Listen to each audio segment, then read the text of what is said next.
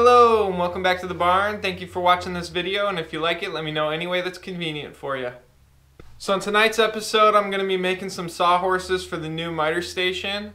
I'm choosing sawhorses to save on space in the barn, so stay tuned and thanks for watching.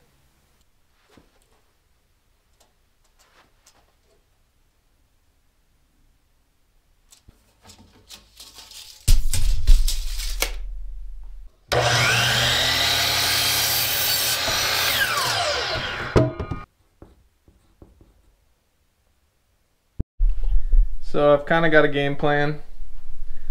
I'm going to cut a bunch of 4-foot lengths of 2x4 and run it through the planer just to make them flatter, because I am actually kind of worried about how well these sawhorses are coplanar with the saw bed here. So I would like for these to actually be kind of nice sawhorses. So I'm going to cut bunch of 2x4s into 4-foot lengths, run them through the planer, and then assemble it. And it's very simple construction. I did like a little baby drawing. So that's kind of what it'll look like. I'm gonna put the legs on the side. That way over time they won't, hopefully they'll be a little bit more sturdy than if they were to be laying flat like this. Less surface area, but more rigidity in the direction that I'm looking for. So yeah, let's hop back into it.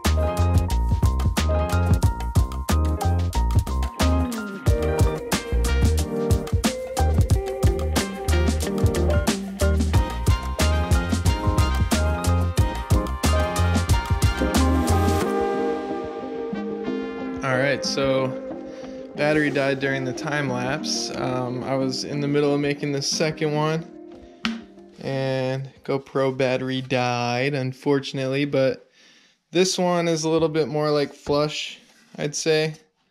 There's maybe a 32nd of an inch, and this one is maybe more closer to a 1/16 of an inch hanging over, maybe in an 1/8.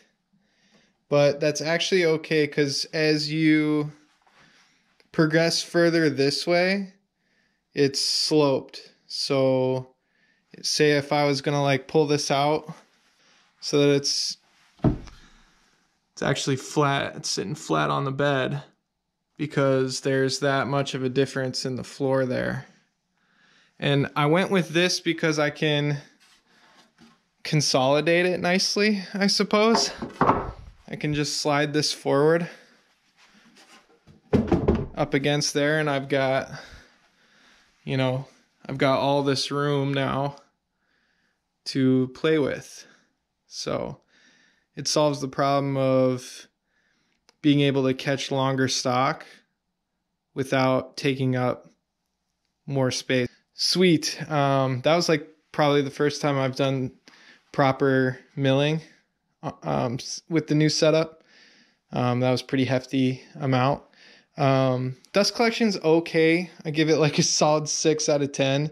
It still shoots stuff out, but I think that that's just this planer. It's just not, it doesn't have like a very like solid dust collection or dust management sort of capability. But anyway, I'm thinking about getting another one of these little shop vacs just for general cleaning of everything, because now all my shop vacs are preoccupied. I pulled this one out to do a little bit of, oh geez, look at that.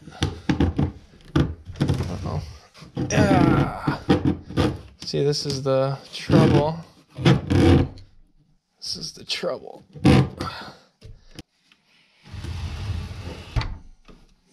There we go. That's the ticket. Okay. Now we're all the way back. All right. About 20 minutes left in the shop.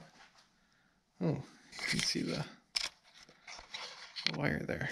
Wow, hot mess today. All right.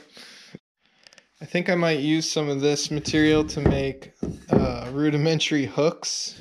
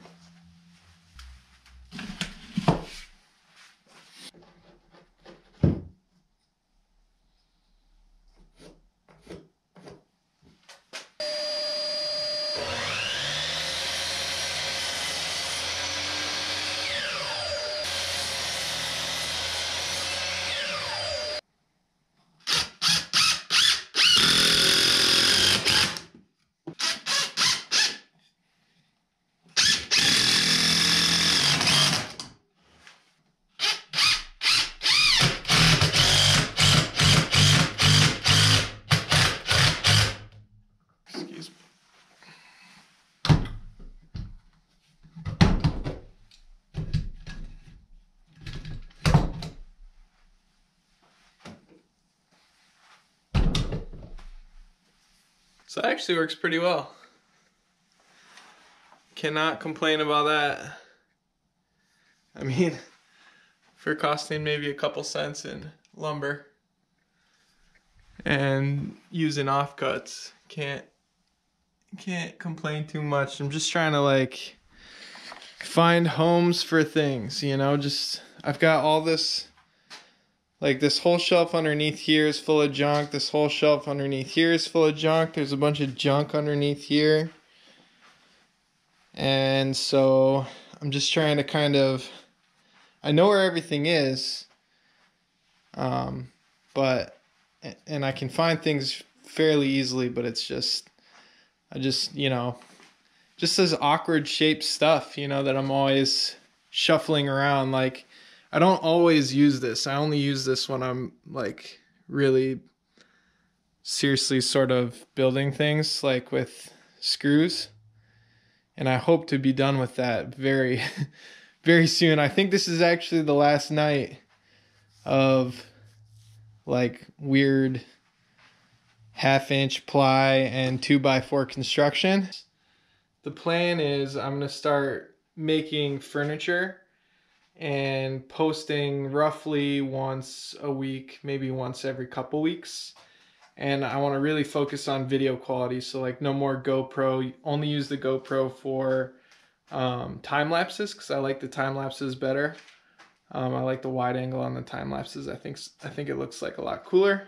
And so the very first furniture project, I'm going to try and make a chair with the leftover lumber. I got extra. So I want to start playing around with this material and see if I can't make some neat designs and just play with, I suppose, style, and just sort of whip something together. Do some, not even whip it together, just like actually practice joinery, actually practice proper construction, and maybe use some hand planes, things like that. Use hand tools again, you know, get back into the rhythm of creating things that are actually not meant to take abuse. Like everything in here is meant to take abuse. Like I got extra sheets of plywood for when this, like I could replace, you know what I mean? Like I cut this hole in one of the early episodes. That doesn't need to be there. I could replace this whole thing, but it doesn't matter. You know what I mean? Like all this stuff is just supposed to kind of be used and abused over time. Yeah, so great success. I think that the transformation of this shop has been really amazing over the last 3 or 4 weeks. because just at the beginning of this year, it's like late March right now. In late January, there was no OSB on the walls. The planer was on wheels and rolling around. I didn't have a chop saw. I didn't have a router table. And this was in the middle of the shop. So it's like I didn't have a good place to put all my sharpening stuff. I didn't have a good place to put all of my just everyday tools. I didn't have this shelf. You know, the transformation has been amazing. And so I'm excited to get to work building things that will last. So with that, it's time to hit the off button. Thanks for watching. We'll see you later. I'm so confused by that.